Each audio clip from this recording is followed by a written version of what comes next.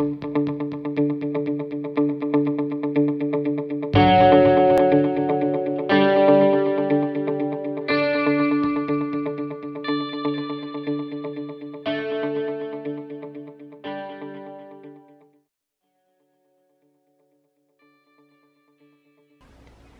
this is T with TeaQuilts, and I'm here to do a viewer request wanting to see the finishing of the jersey quilt. I had decided I wasn't going to do anything else with the quilt, but I will go ahead and throw in some still photos of the finished quilt. I am in the process of quilting the quilt, so I will show you the pattern that I'm using, and then I will make a little video of some of the quilting on my long arm machine. So I am using a Panto called Herringbone, and it's a 12-inch roll, and it's from Beanie Girl Quilts, and I actually purchased this from Willow Leaf Studio.com.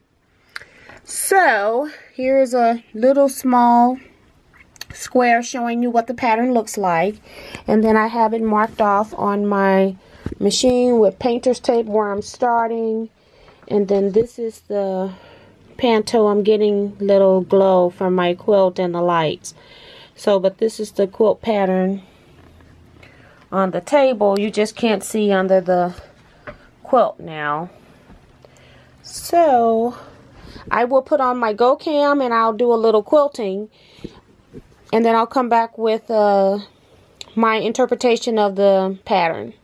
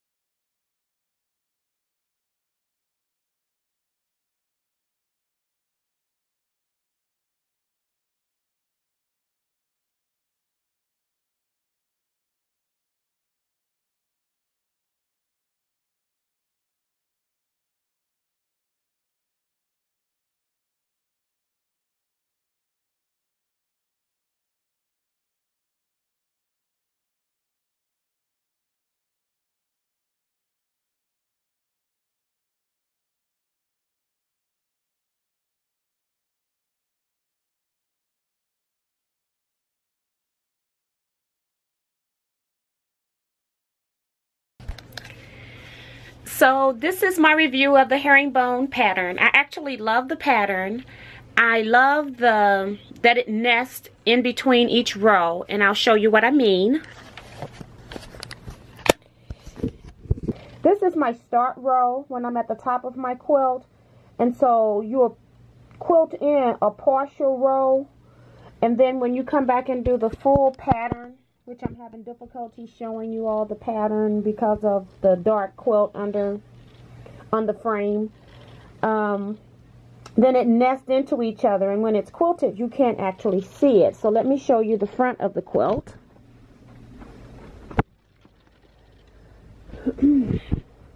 So I've just pieced, I just quilted from here to here.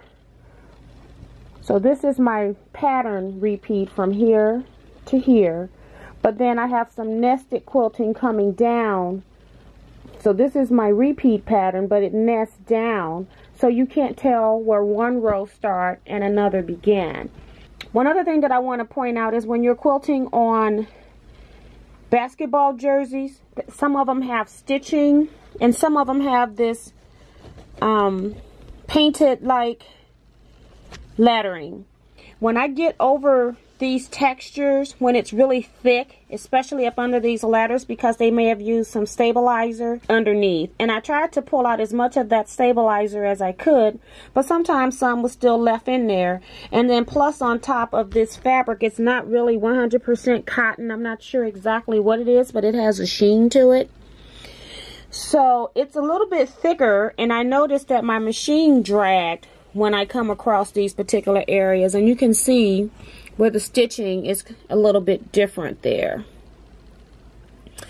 So I like the texture that it's giving me. I don't know if it's really showing up on camera or not, but I have, like, my areas are filled, and the reason why the areas are filled is because I'm using 2 bats. I'm actually using a 100% cotton batting. It's that toasty warm batting by Fairfield that Joann's had on sale during the Black Friday sale. And then I'm also using polyester bat.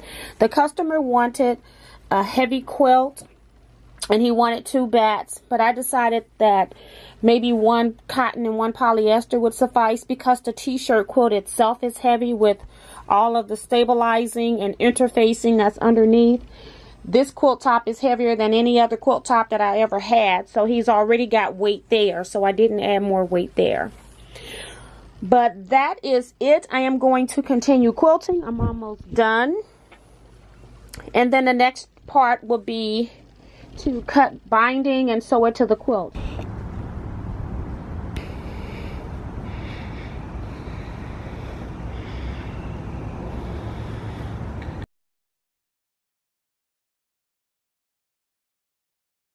Here I have my binding. I decided to make it scrappy. I used any of the fabrics that I used while I was making the quilt in the background of the t-shirt, and pulled those and made strips.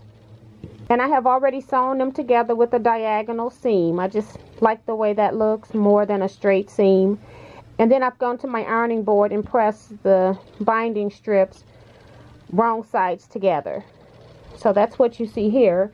And right now I'm just rolling it into a ball because I will actually sit this on my pin spool when I'm ready to sew. I did a separate video about binding. I'll try to link it if I remember.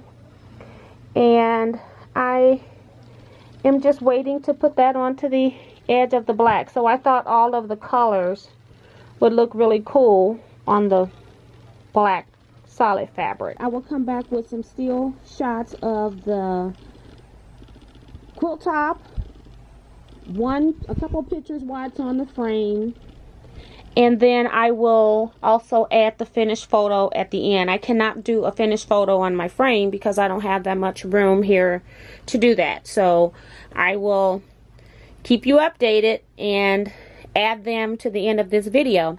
But I will just go ahead and say bye here. Thanks for watching. Thanks for requesting the video. And I will see you in my next video.